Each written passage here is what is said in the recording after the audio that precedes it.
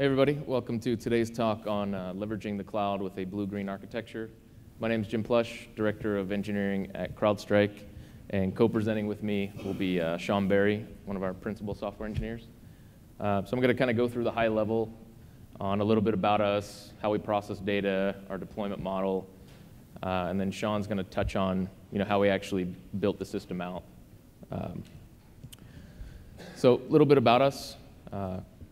CrowdStrike is a cybersecurity startup founded a few years back, mainly focused on advanced persistent threats, lateral movement, data exfiltration, zero-day exploits.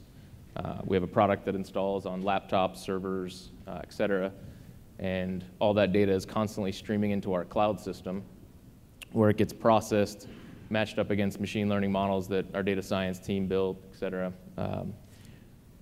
So we've got a number of kind of security experts on staff, and when we started, talking with them about our deployment process and what do we need to, make sure we handle, they had the concept of the $1 million event, right? It's that one DNS query, it's that one network connection that could be the key to discovering a new vulnerability or a new threat vector. So it's really important, especially when we do our deploy process, that we don't actually lose any data. Then we treat each event as that, $1 million event. So if you can picture like a toy example of a compromised machine in our system. So user opens a malicious Word document, that sends an event up to our cloud system, that spawns command shell. Command shell relaunches Word before the user even notices. So we get that event, and then the command shell starts making call-outs, network connections, starts bringing back some additional payloads, exfiltrates some data, and then at that point they bounce to another machine, or they cover their tracks in their output. They've gotten what they needed. So we kind of reorganize all that data back in our cloud system and organize into different process trees, different UIs, so the customer has an understanding of what happened on their network. So this is kind of just a high-level example of that data processing. So all those sensors are connected up to an SSL termination layer. We take all those events in, drop them in to Kafka. And if you're not familiar with Kafka, it's kind of like Kinesis or a message queue. So we're just getting all those events in, dropping them into Kafka, and we have a number of consumers that then process the data through a processing system, whether that again be predictive analytics, machine learning models, other heuristics that we use to understand what's happening on that system, not only at the sensor level, but at the global level. So we're kind of in the high-scale big data space, mainly deal with Fortune 500s, some large nonprofits, think tanks that are constantly under attack for information. We're right around 100,000 events per second flowing into our cloud system sustained, and we're expected to reach up in around 500,000 events per second coming next year. And just for an example of data volume, it's about 2 to 4 terabytes of data per day per customer as it kind of fans through our system. And we've built this on a microservice type architecture. So we knew kind of early on we were going to be in the big data space. And if you come from the monolithic app world, you've always got this app competing for CPU, memory, disk, and it becomes a balancing act, right? So you're wasting a lot of resources. So from the beginning, we wanted to kind of build something where each service was dedicated to a specific task. And then being in AWS, we could provision that service, whether it be CPU or memory-based. And we're a pretty polyglot environment in that case, so our tech stack is fairly complicated. Probably see a lot of technologies you guys are familiar with. But a lot of that's possible because we're kind of stitch it up together with different AWS services. And cost-wise, I don't even know if I would attempt the blue-green model in a physical data center, just given the amount of machines that we'd have to run simultaneously. It means we'd have to virtualize our data center or containerize it, which we just didn't have the staff for. So some of the problems we were trying to solve with our deployment architecture was, you get into a situation where, a new patch comes out, and all of a sudden you have to, refresh your entire fleet, and operations comes running in, and it becomes a big kind of panic mode because you got to figure out what service can I take down, how do I orchestrate, what has to come down before what service. Then you have a situation where service has been running for 2 years. Person that wrote it doesn't even work here anymore. So everyone's kind of scared to touch that thing over there. So it just creates a real panic around deployments. Other models I've seen are the rolling restart model, which when you get to about 1,000 machines or more, you start doing groups of those restarts until you hit server 600 in groups of 50. You discover a catastrophic issue, and then you got to start unwinding those changes back. Meanwhile, you've probably impacted the customer for the 45 minutes it takes to roll back. Also seen situations that people like to deploy on Friday nights, hand it off to ops at midnight, right? We won't impact the customer. Problem with that is at some point you're going to have to deploy during the day, and we prefer deploying when all of our developers are around. You get more eyes on the code, right? You can kind of see, you're just able to kind of triage issues faster. And then when we started thinking of blue-green for our event processing model, there's really not a lot of literature out there on how to do that with message queues and Kafka, and how do we deal with the data layer. Like, everything is very simple. Like, oh, you just have a web server and you flip a load balancer and a DNS or DNS switch, and you're flipped over. But we have a pretty complicated event processing system, so we had to figure that out. So given those our primary objectives for our deployments, one, we wanted to minimize customer impact, right? We should be able to deploy on Wednesday at 10 a.m. and not have the customer even notice the deploy change until the release notes hit their inbox. Maximize engineers' weekends. You put a lot of money into recruiting people, hiring, training. You don't want to burn people out, with deployments. So, you're doing those Friday night, late night deployments. You can only do so many of those before people start dropping out. And we wanted to reduce the dependencies of rollouts. So in our case, we do a full cluster blue-green, so everything goes out together. There's other models that I'll get into in a minute, but we wanted to minimize that. Service A has to come up before service B because of some third-party serialization change, and we need to orchestrate that. And then, since we were in Amazon, we had to start thinking, how can we exploit the cloud to our advantage for this deployment model? And we really started forgetting about servers and IPs and started thinking of programmable data centers, right? Ephemeral nodes. It's just a pool of resources. We don't even know what IPs are running in production because they change based on autoscale. They change when we do deployments. And we go by the philosophy that it should be easier to recreate the environment than to fix it.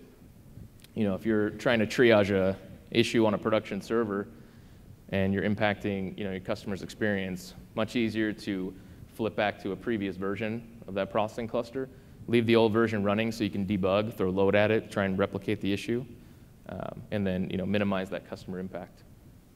So just a quick refresher on blue-green, if you're not super familiar with it.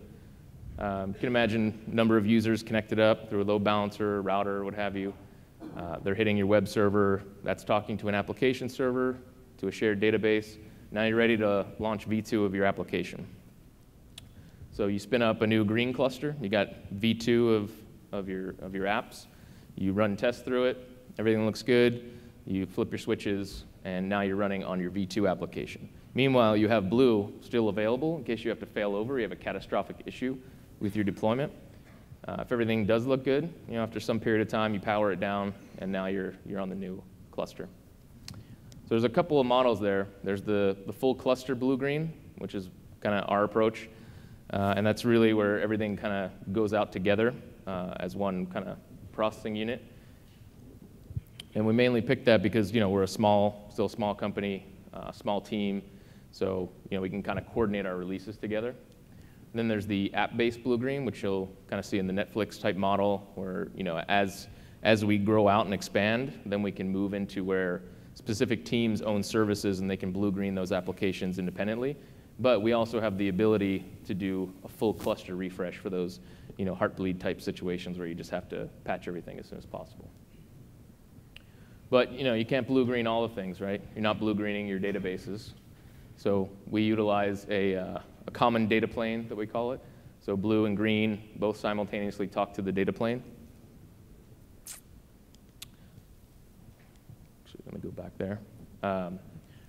And what that means is essentially that all the code rollouts that we do has to be backwards compatible with previous versions. So if you're making some kind of destructive change, you're taking a name column in the database and you're splitting out into first and last, that's a destructive change.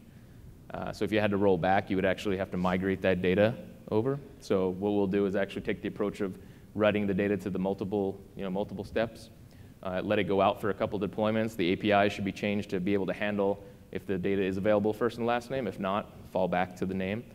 And then you let that roll out a few releases and you establish a waterline of, I can't safely roll back my full cluster or specific apps beyond this point without causing a data migration issue.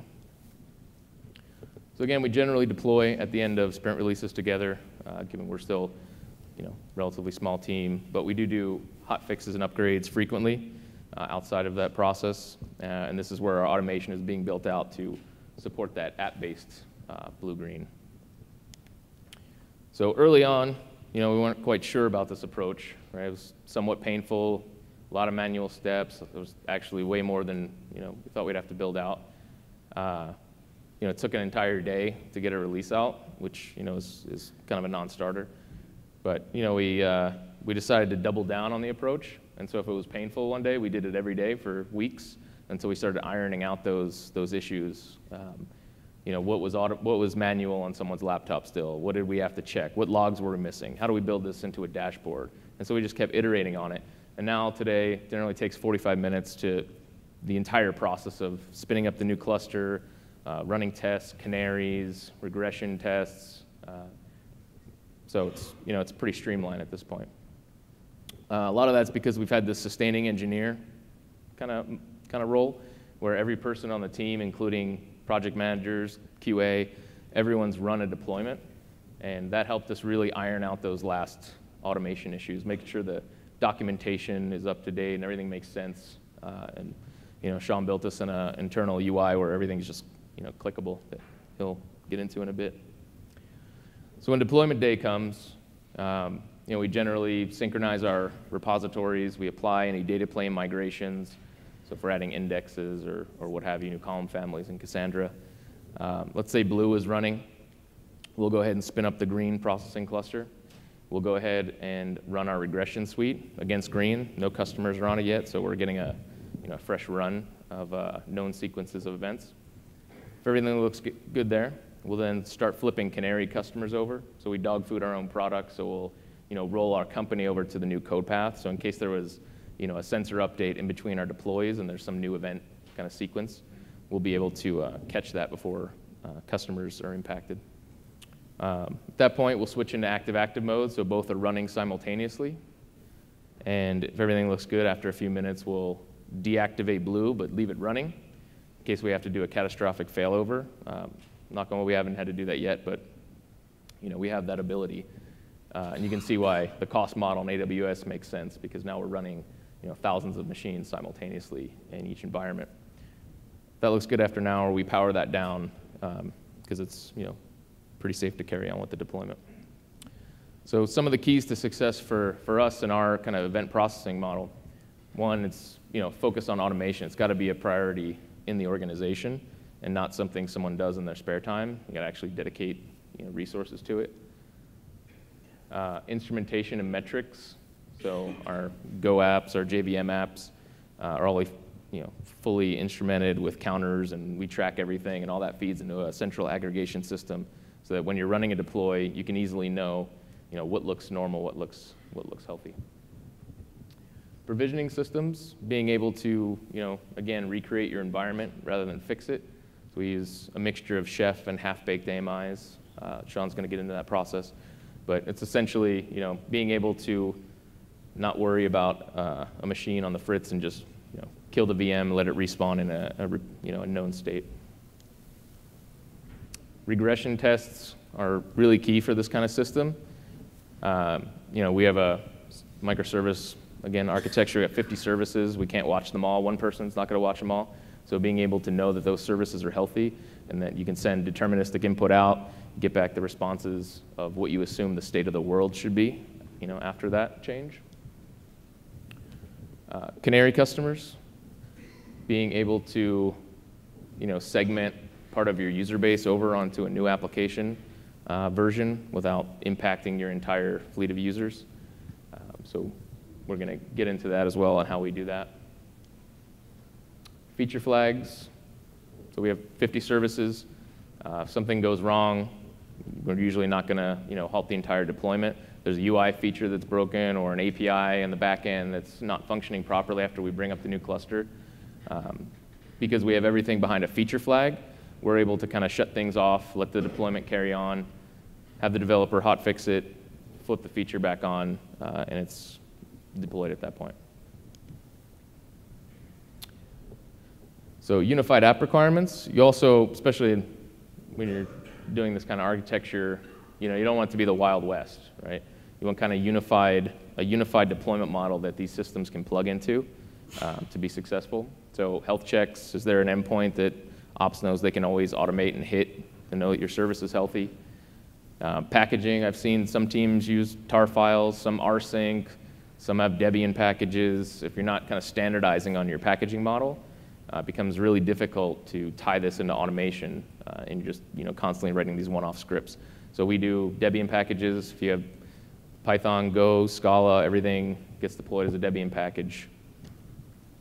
Sean's going to touch branching. Logging is another key one to be able to automate this kind of system. Some teams have a warn is an error and an error is a warn, and one team will log to syslog, one team will log to foo log in var. So it makes it again difficult to plug into your automation, right? You should have a standard way of what is an error, what does that mean, what do I do when I see that? Is that bad? Is a lot of them bad?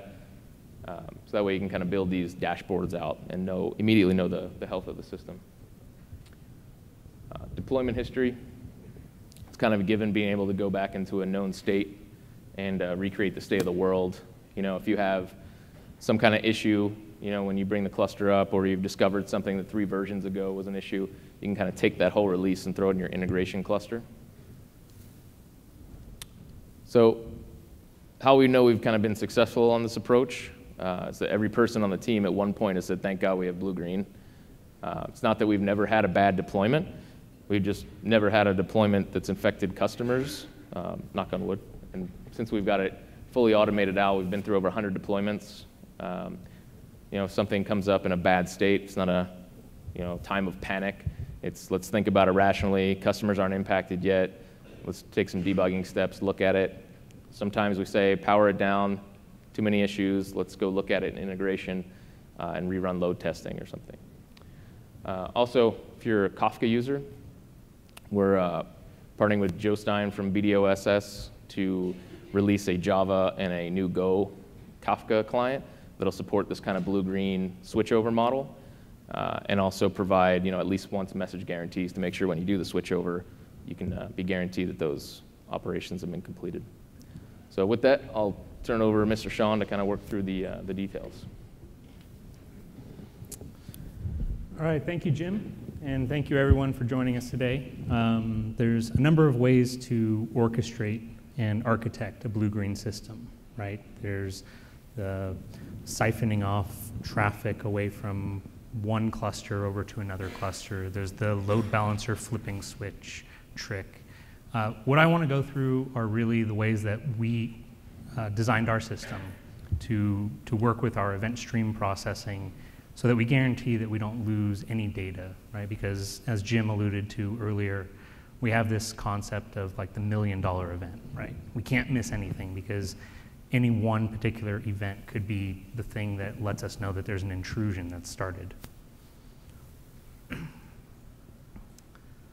So first, I just want to give you a little bit of a really simplified bullet points on what exactly Kafka is. So Kafka is a distributed commit log, right? You can think about it sort of like a message queue. The main difference is going to be that with a message queue, you pull off a message, that message is then act and then deleted, right? Kafka is going to persist that message for as long as you've configured Kafka to persist that message. And it's up to a consumer of this stream to maintain its own offset. So the power that that gives you is if you have any kind of failure, individual consumers can reset or play back from an earlier part in the stream, right? So you can recover if for some reason a service was having issues and started out of memorying a box and you lost all these events, you can simply push your pointer into that stream to an earlier place and replay all those events. So blue-greening starts with a running cluster. In this case, it's the blue cluster. And we have all of these sensors installed in the field, and they're connecting through an elastic load balancer to our termination servers. Now, the termination servers are the main ingestion point for all of that data, right? And those are handing off all of these events over to our content routers. And the content routers are writing to active topics in Kafka. I'll explain what the whole concept of active and inactive topics means, but the important thing is our content routers in blue are writing to active, and our content processors are reading from that same active stream. When we go to launch a new cluster, in this case green, we have a whole UI that's been built up over time that allows us to start this deployment process. In this case, we have a blue cluster running, and we're ready to launch green. So we click a few buttons, and we launch green. So the green cluster is launched. And the really important thing to start is that our termination servers in green are kept out of the load balancer by just simply failing health checks, right? This is an externally accessible load balancer. So if those termination servers were available, customers could start connecting right away, and we don't want that yet, right? We need to test this system first. Now, our content routers in green are writing to the active topics just like blue, right? The key differentiator right now is that the processors are reading from an inactive topic or set of topics, right? And I'll explain exactly what that means, but this is one of the most important things in allowing us to do our canarying system, right? Where we're going to push some amount of traffic over into our green processing layer later. When we launch the cluster, it's really important to get our sizing right. So for any given autoscale group, we start off by setting a minimum and maximum number that we're going to be expecting for that instance, right, for that role. We can usually determine that pretty accurately, even for a new role, because we have an idea of how much of our traffic any new role is going to be having to take care of, right? So we have a way to set a min and a max, but we also have a script that, right when we're ready to deploy, will determine what's actually running in the currently active environment. So you can imagine a case where you have a min and a max of 10 and 20, and you normally just run at 10, right? That handles everything. But then you have some new load, right? Maybe you have new customers that came online. Maybe there was some kind of problem, and it caused the load. So you've scaled up, right? You're running 16 now. So when you go to replace that blue cluster with a new green cluster, you want to make sure that you're going to replace it with something that can handle that same load that blue's been handling. So this is a tiny snippet from a much larger script that for any given region will pull out the number of instances running for each of our autoscale groups and return that back to this screen from the UI. So what this is doing is showing us what we're about to launch and where we're about to launch it. And you'll see that some of these boxes are highlighted in red. That's a visual indicator to us that we've reached the maximum number of instances for that autoscale group, right? That might have occurred because we simply have more customers, right? We're processing more events. That might have occurred because there was some bug, right? And we caused the load ourselves and we auto-scaled. But this is the call out to tell us so that we can determine, do we need more instances? Do we need to raise our maximum so we can scale higher than this? Because right now we're capped out. And this is also the place that we have the chance to scale back down, right? We don't proactively auto-scale down simply because of this requirement that we absolutely cannot lose data, and automating that would be a little bit hairy for us. So to bootstrap our boxes, we use a combination of user data and Chef. And we do what's commonly called chef or inside-out chef bootstrapping, right? That's where our individual instances are going to contact the chef server and through the use of our user data, tell it what they want to become. That's opposed to the outside in, where the chef server would have knowledge about all of the different instances and tell them what to become. And since we didn't feel comfortable running a wget and just piping that to bash, right? I hope none of you feel comfortable doing that. We maintain our own custom version of the chef installer. Through user data, we give it information about what version of chef to install, where the chef servers are, which role it's going to become, and what environment it lives in. So we've launched a new cluster. We're ready to test, right? So the first thing we need to do is we need to canary our test customer. And on the next slides, I'll explain exactly how that works and what it means, but it has to be done. Then our integration test suite runs by connecting directly to one of our green termination servers. Remember, they're not in any ELB, so the only traffic that's going to be getting processed right now is via our tests. After our tests run and pass, we canary real customers.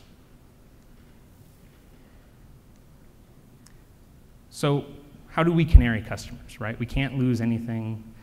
How does this work? So we make use of Zookeeper, right? Here's a screenshot from one of Netflix's OSS projects, Exhibitor, that just gives you a visual of what's going on. Everything's stored in Zookeeper for canaries. And since we dog food our own tech, every single time we run a deployment, CrowdStrike are the first people to be testing out the new code. Now, if you remember our inactive processing layer, this is the green side, right? They're set to read from these inactive topics I mentioned. Right? These are just standard Kafka topics, right? A Kafka topic is just a string, except we append on a .inactive to the end of it. And our ingestion layer, or our content router, has a watcher on this Z node right here. And every time it gets an update, it knows I need to canary this customer, right? So all it has to do is start writing that customer's data over to our inactive topic. And when we're ready to test real traffic, we canary several customers, and then we start the monitoring process. Here's just more of a visual of what's going on. So the event ingester or content router is writing to the active topic. Blue processors are reading from that active topic. This is just regular traffic for us. Customer 1, 2, 3, and customer 4, 5, 6 are canaried. The event ingester is notified and starts routing all of their traffic to inactive topics, which are picked up by the green processors. Right? So now we have our green processors actually doing some work. And of course, we have a UI built around this, right? We don't want to be going and manually changing things even through Exhibitor. So that's how we do it. So for testing, we run about 3,000 regression and integration tests, right? If tests fail, we just triage, figure out if it's something we can move forward with, even though it's failing. And the way we can do that typically would be turning off some new feature, right? Everything that we're doing is being put behind a feature flag. This allows us the ability to determine, okay, we're going to move forward with the deployment, but not with that feature. We'll get that feature next time, right? And we're only done testing and ready to move forward when we're 100% passing, right? We don't move forward with even a single failing test. And if we fail tests, this is what we see. That was before I shaved. And that's what we strive to see. So we've launched our green cluster, right? We've canaried some customers. We're running our tests. Everything's passing. Things are looking good. Now we're just monitoring, right? We're just looking at everything green is doing. We want to look for problems or the absence of them. So we're verifying that health. We're inspecting all of our graphical data, our dashboards, our log outputs, everything we can get our hands on, really, to verify that. And then we're rerunning all of our tests. This whole time, tests are just running, right? Because now we have load. So If our tests happen to pass the first time because we have no load, well, that's great, but now we want to rerun those tests. So just a little bit about logging and error checking. So every one of our servers has a Splunk forwarder installed on it.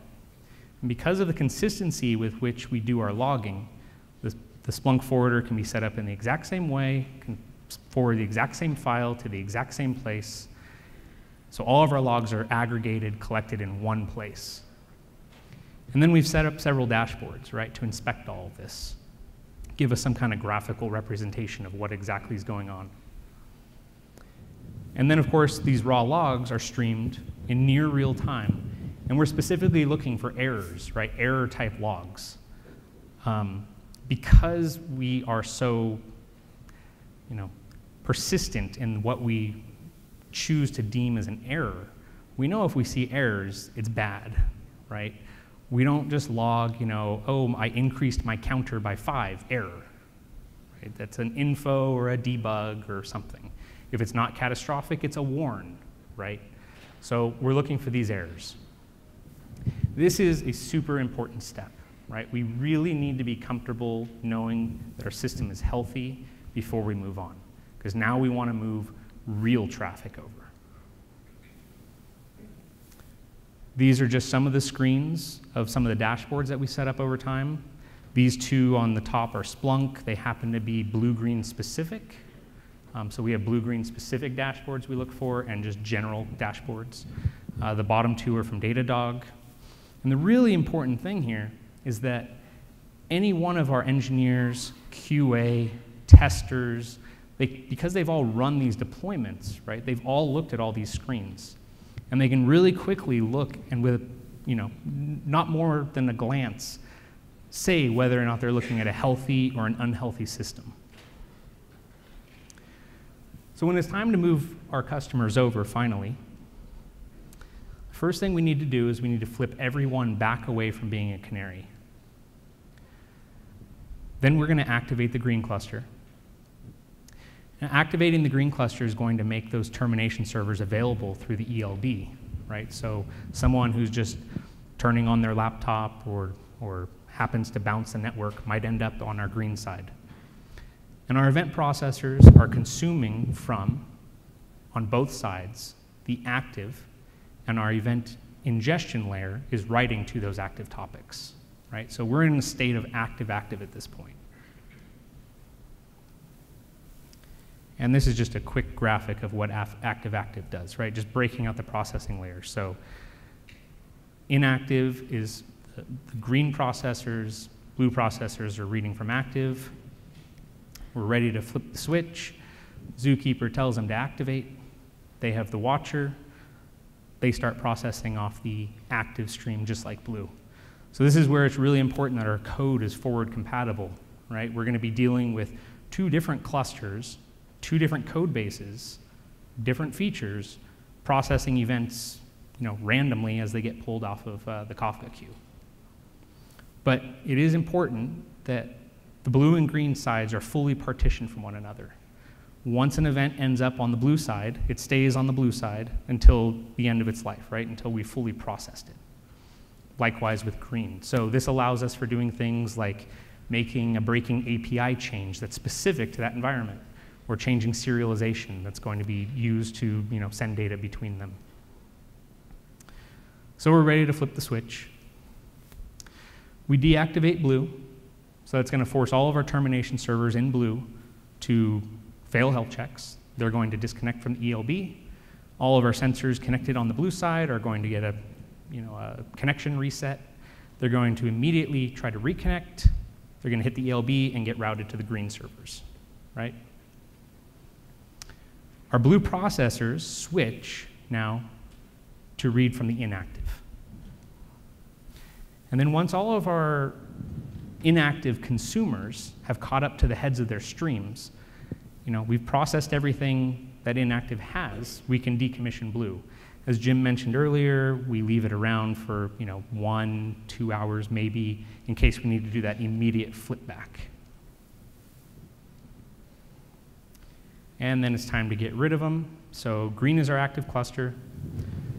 If we need to roll back, we always snapshot our repository, put it into S3. We haven't had to do that yet, but it is very reassuring knowing that we can if we have to.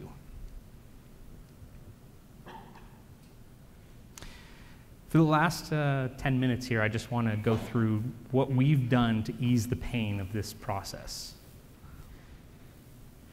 So bootstrapping our boxes faster, right? You're replacing an entire set of machines when you're doing the full cluster, right? You want these boxes to come up fast. So the first thing we did is we started using half-baked AMIs. So if you're not familiar with this idea, Amazon has several AMIs to choose from, pre-canned. What it allows you to do is pull one of those down, start it, make updates to it, and then package it all back up as a new AMI that has some things done to it, right? It's not fully ready for production. It's not actually running any of our code, but it does do things like, since we have such a large Scala code base, it'll pre-install the JVM, Tomcat, so that that's already there, because we don't want to have to install that on all of our Java or Scala machines every time we boot up. It'll install common tools and configurations, and make sure that we have the latest patched, up-to-date OS, right? Really important, especially given all of the recent things like Heartbleed. And our build plan is run twice daily.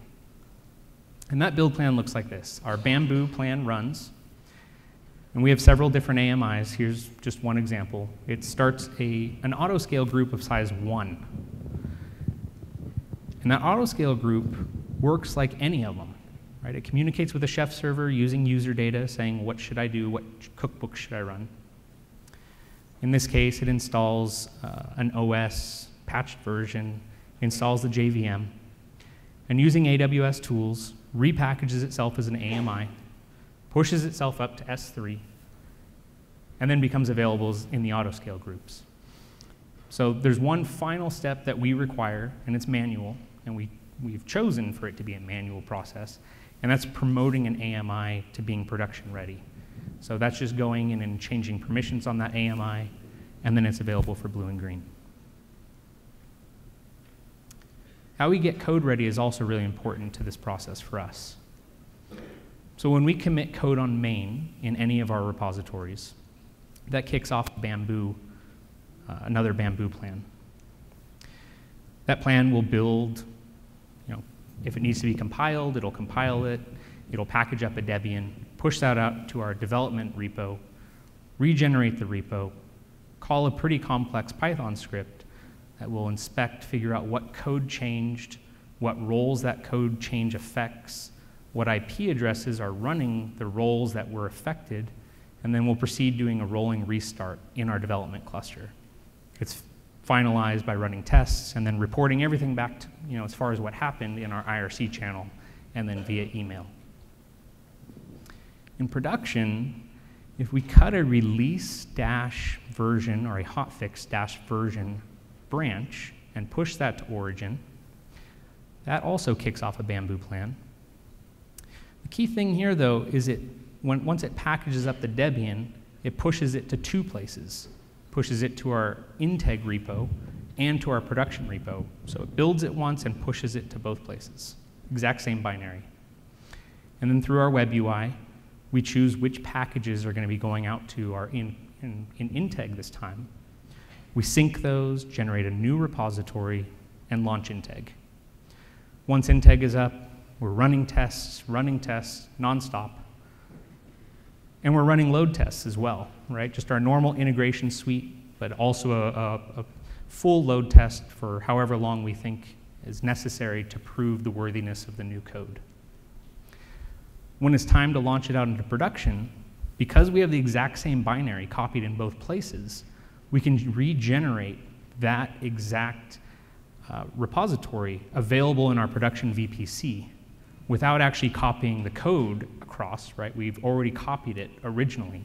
So we can be confident that when we launch our production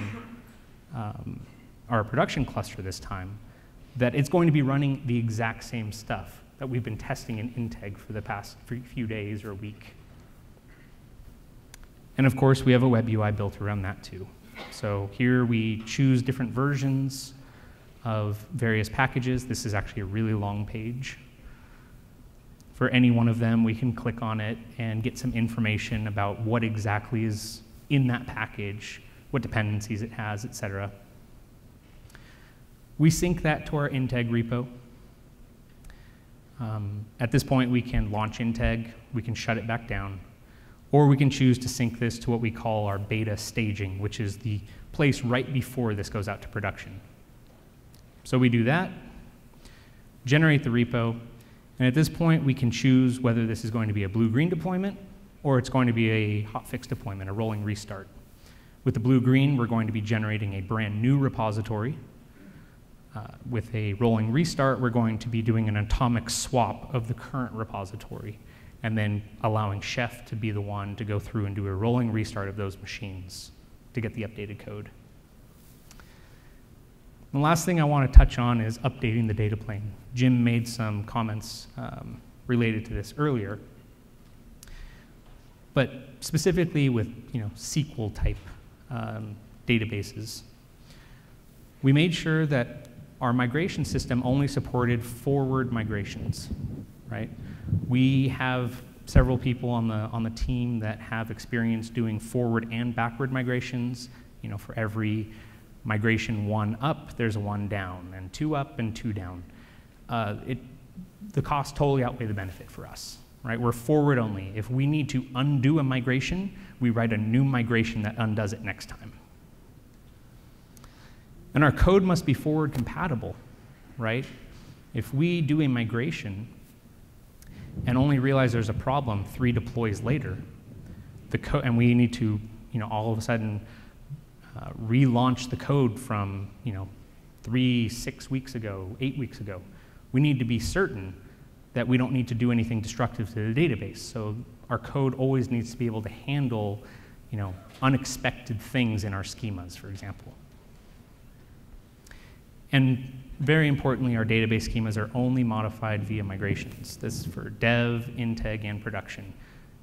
People, nobody even has credentials to get in the database and do anything to modify tables. And then we use an in-house migration service. We base it around an open source project, a Java project called Flyway, which has been pretty solid. And we do this mostly because we want to parallelize this process. Each one of our customers has their own database, so we have to apply migrations separately to each one of them. So I just want to give some final thoughts.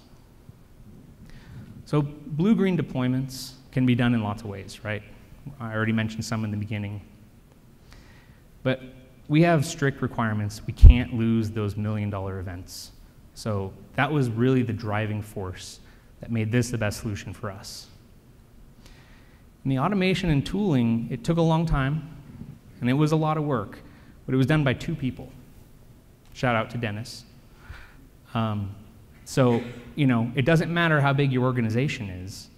2 people were able to do this, and it really started with a whole bunch of manual scripts, right? Some bash scripts and, some Python here and some Ruby there, and it was really stitched together with, a web UI and then refactored and reworked. So anybody can do this if they want to dedicate the time.